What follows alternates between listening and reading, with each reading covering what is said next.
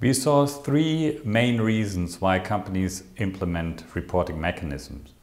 First, they want to have a reputation as an ethical and morally accurate company. Second, they want to avoid financial losses.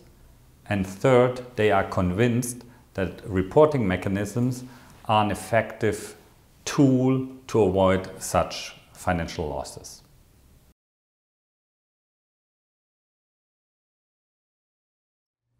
In our study, we discovered that almost 50% of all incoming reports are relevant. That means they relate to a compliance-relevant topic. And secondly, we also see that a significant amount of the financial losses that companies discover, they discover thanks to the reporting mechanism.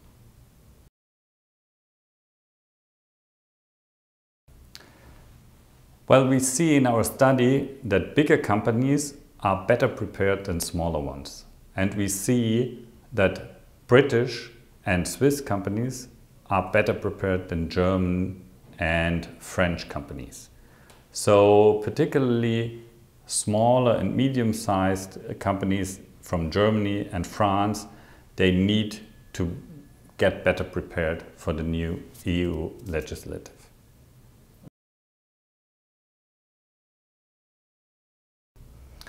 Well, France has a law, but based on our studies, French companies are not yet well prepared for this legislation in their own country.